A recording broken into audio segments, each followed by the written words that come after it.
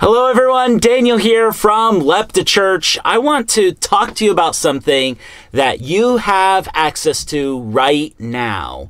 Peace and confidence in every season of life. You have access to peace and confidence right now, whether you realize it or not. Regardless of what you're going through, regardless of what the enemy has been throwing at you, you have access to peace and confidence. And I'm going to prove it to you from God's word in this video that you have peace and confidence available to you right this very moment. Imagine how life-changing it would be if that would be true, and it is. And I'm going to show you right here in God's word so we can just start enjoying peace and confidence regardless of what's going on, especially in these turbulent times. But first, I just want to pray. I'm just an average guy that wants to communicate God's word. So let's pray together here. Lord, please use this time to speak to us and to lead us. I thank you so much for this word that you've prepared. And I pray, Lord, that we would receive it and we would believe you. In Jesus' name, amen. All right, with the Lord's help, Psalm 57, 4-7. I'm going to go ahead and read it. It says, verse 4, "My soul is among lions. I lie among the sons of men who are set on fire, whose teeth are spears and arrows, and their tongue a sharp sword." Verse 5. "Be exalted, O God, above the heavens. Let your glory be above all the earth." Verse 6, "They have prepared a net for my steps. My soul is bowed down. They have dug a pit before me. Into the midst of it they themselves have fallen." Selah, which means pause. Verse 7, "My heart is steadfast, O God. My heart is steadfast. I will sing and give praise."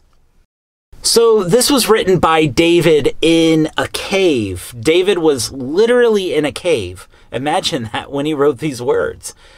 And there's actually another psalm that was written in a cave, not just Psalm 57, Psalm 142, but not a good circumstance he finds himself in, and he's running for his life from King Saul, and he writes this psalm. And in the 4th verse, he gives us a pretty drastic and graphic picture of what he's going through. He says in verse 4, "My soul is among lions." Literally, the deepest part of who I am is among some of the deadliest animals. Who I am is surrounded by things that can absolutely kill me. Have you ever felt like that? That in the middle of a trial, it's like you're among lions, that it's like the trial itself threatens to kill your very soul.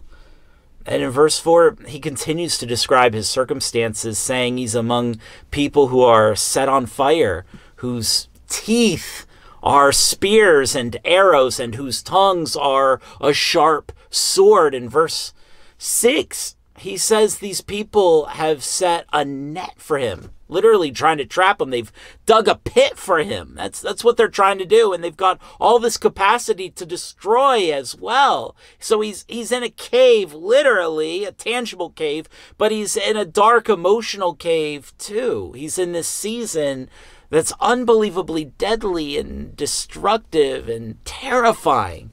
Now, most people would allow these circumstances to rule their emotions and their mindset, myself included.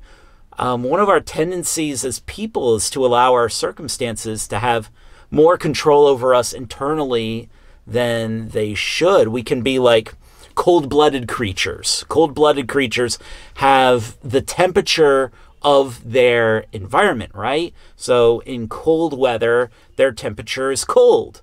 In warm weather, they're warm. Whatever the environment is, that's what they have internally. Is your mindset like that? In good times, are you doing great? And you're so warm and comfortable, but in bad times, your temperature, your mindset turns cold and frigid. We could be like that. When times are great, you're flying high. When times are terrible, when we are in the middle of an awful trial, we're plunged into desperation, despair, even depression. But David understood that he had access to peace and confidence in every season, no matter what. And he actually makes that declaration right here in verse 7, saying, "My heart is steadfast, O God, my heart is steadfast." Some translations say, "My heart is confident, O God." My heart is confident. That's what steadfast means.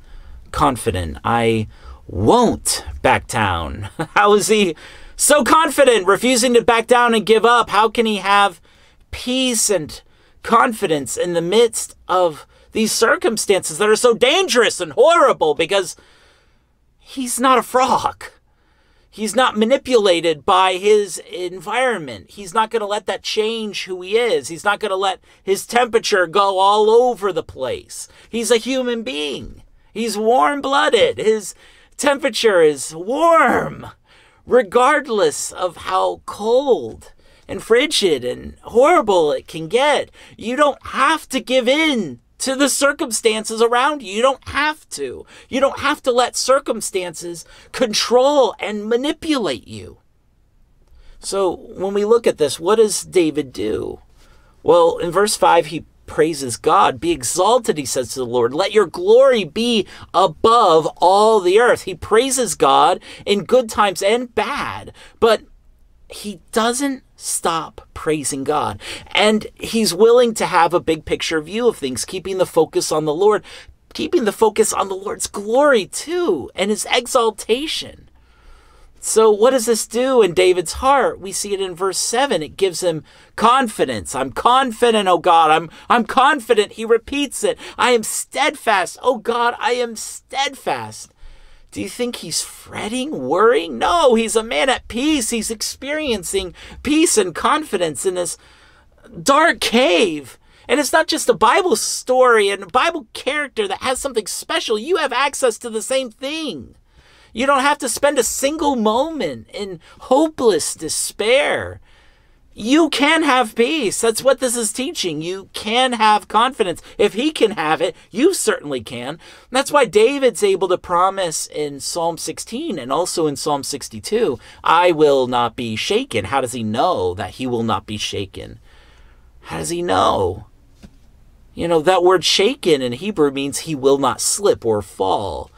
It's because he knows, regardless of what's going on, even if you're among lions, like we see in Psalm 57:4, or with deadly fiery people with sharp teeth and tongues ready to stab you right in the heart, he knows God will carry him through. "I am confident, O God. I am confident." And that confidence leads David to promise that he will sing, and says in the last part of verse 7, "I will sing." A free heart, a heart at peace and full of confidence, will sing for joy to the Lord. He is confident. Oh, he is confident. He's confident in a cave because he knows God is there. So how do you access the same peace and confidence that David experienced? Well, I really believe the key is found in verse 5. It is praise. It is focusing on God. It literally sets David's heart free. Now, here's the amazing part. In the last part of verse 6, it says that the enemy is falling into his own traps. God will defeat the enemy. God will take care of it. Be at peace. Be confident. God will make things right. I am confident, oh God. I am confident even in a cave. I am confident in a cave. He's going to make things right. You can have peace and confidence. You may be in a cave right now. Don't let the circumstance determine your mindset. Don't let it control you.